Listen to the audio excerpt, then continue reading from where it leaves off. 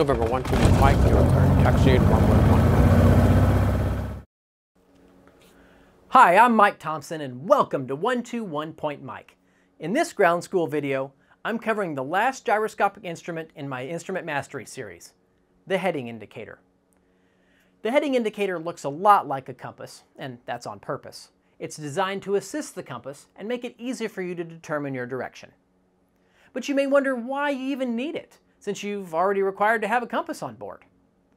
Well, it's good wondering, because the answer is that pilots found out long ago that it's a lot more useful than a compass, which is sometimes less than ideal.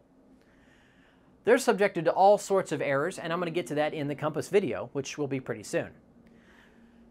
These errors make the gyroscopic heading indicator much more useful in precision turns. Now, of course, it's prone to errors too, but far fewer than the compass. So let's go over how this thing works. It's got a gyroscope inside that spins around a lateral axis. It's vertical, and it's driven by the vacuum pump from the engine. The gyro gimbal is free to rotate in the vertical axis though, so that as the plane turns, the gyro stays on its original heading. The airplane turns around the heading indicator's gyro, which of course wants to remain fixed in space. When the gyro's gimbal rotates with respect to the instrument case, a little set of gears on top converts the rotation to the rotation of the compass card on the face of the heading indicator.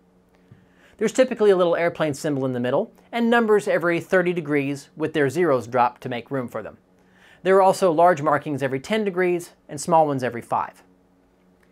At the bottom of the instrument is a little adjustment knob so that you can rotate the compass card to align it with your compass. You'll align your heading indicator to the compass card during your startup checklist and every so often during flight. The reason for doing this is that the heading indicator will drift for a few reasons. The first is precession, which is caused by friction in the gimbals. The precession from friction reason will show up on your test. The second reason is that the gyro drifts is time.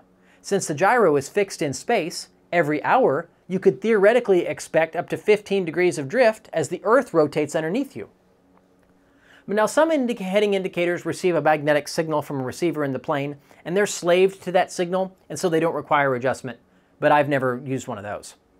But an important thing about using the heading indicator is that you check it against your compass at regular intervals or after major maneuvers. You need to be flying straight and level though when you adjust it, because if you're not, your compass will be swinging wildly all over itself, and then it won't be much useful as a reference. If the compass is steady in its case though, then you can use it to adjust your heading indicator.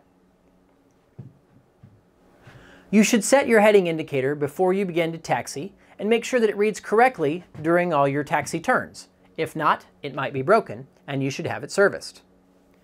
So now that you know how it works and how to set it, how do you use it? Well, you use it to detect your heading, obviously. That's the first thing it's good for. If the controller or instructor tells you to turn to a heading, you'll read back the instruction and enter a turn, and you'll turn to that heading. Now, as I mentioned in the previous attitude indicator video, you will start to roll out of your turn at half your bank angle. So if you're banked left at 20 degrees, turning to 270, then you'll start to roll out of the turn when your heading indicator says 280, which is 10 degrees before your target heading, because it's half your bank angle. So that's how you use it during normal operations. If your attitude indicator or turn coordinator has failed, you'll use the heading indicator to sense if you're flying straight or not. If the compass card is turning, you're probably turning too. Verify this, of course, with the compass, but you'll use the heading indicator to see if you're flying straight during your instrument failure training or instrument flight training. When you get to holding procedures, you'll use the heading indicator to help you visualize how to enter a hold, but I'm going to cover, of course, all that in the holding video. So hold on until then.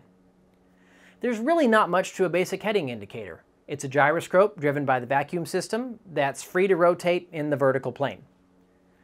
It and the attitude indicator are typically vacuum driven, and that'll probably show up on a test. It's prone to drift due to friction and precession, and that'll probably also show up on a test. That's the last of the basic 6-pack of instruments. We've now covered the pedostatic instruments, which are the airspeed indicator, the altimeter, and the vertical speed indicator. And we've now covered the gyroscopic instruments, which are the attitude indicator, the turn coordinator, and the heading indicator. I'm now going to have to talk about the compass, because there are questions about that and all of its idiosyncrasies on its test, and that's going to have to be a new video. So go ahead and subscribe if you haven't already so that you'll be notified when that next video comes out. And stay with me on 121 Point Mike.